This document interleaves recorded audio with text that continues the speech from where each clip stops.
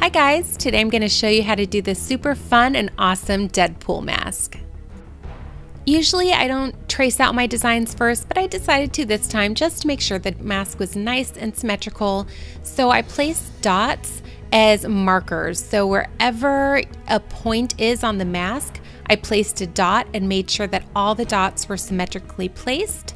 And from there, it's just a matter of connecting the dots with lines, and it kind of makes your job a lot easier to do it that way. So I'm just connecting the dots with a translucent white paint. That way, if I mess up, it's easy to simply wipe it away. And I used my eyebrows as markers for all the dots. It's like a base point to make sure that I got them in all the right places. Next, I just traced out the outline, and it's time to fill in with some red.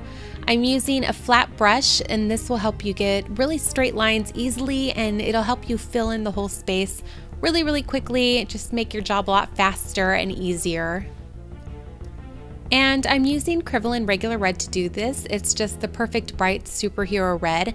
And I did the red before the black eyes, so I didn't have to contend with any of that black. If you accidentally brush against even the littlest bit of black, it'll streak right into your design and be a really big pain in the butt to take care of. So now it's time to fill in the eyes. I'm using a round brush to get nice straight lines on the outline. And then I'm outlining my eyes, and I'm gonna leave those blank because Deadpool's eyes are white and we want them to be a nice bright white. And then fill in with that same flat brush to get it all filled in very quickly and easily. And as you can see, I'm scrubbing that color into my eyebrows so that they're completely opaque and no hair is showing through.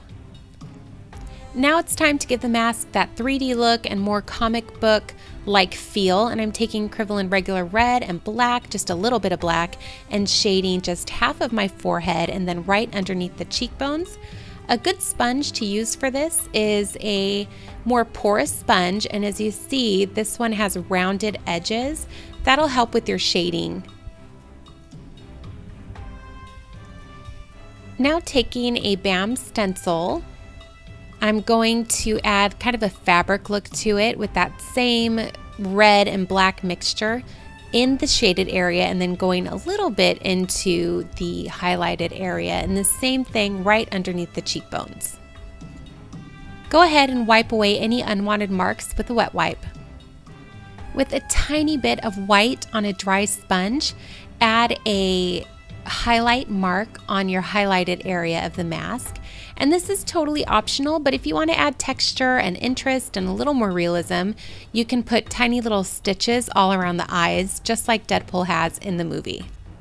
To really make this mask pop, it's important to add highlights and shadows to your mask to make it look more three-dimensional. So how I do that is I took a really light gray color, just some white mixed with a tiny bit of black, drew a line, filled that in a little bit, and then took a fluffy brush and blended it out into the black. It's super easy and it's very effective. So draw your line, fill it in, take a fluffy eyeshadow brush and just blend it out right into the black. Make sure that the very edge of your highlight is the brightest. So don't pull all the color out with your brush, just the inner color so that you still have a nice highlight to work with. When you're done with your blending, take that white color and go along each corner of the mask so that every single angle stands out with highlights. Using Kryvaline black, I outlined all the outer edges of the mask, and then wherever there was a corner, I rounded it in to give it a more comic book-like feel. Using Starblend black and a pencil brush, I went ahead and added shadows to the bottom of the mask, concentrating at any corners. I put the most there and then lightly blended it out. And this helped the mask to look like it was sitting on the face.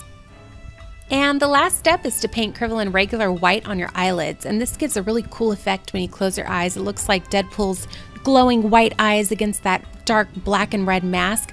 I hope that you guys like this. All of the products I used in this video are all listed down below, as well as where you can buy them and links to my Facebook Instagram, Snapchat, all that fun stuff. I'll see you guys soon in another tutorial.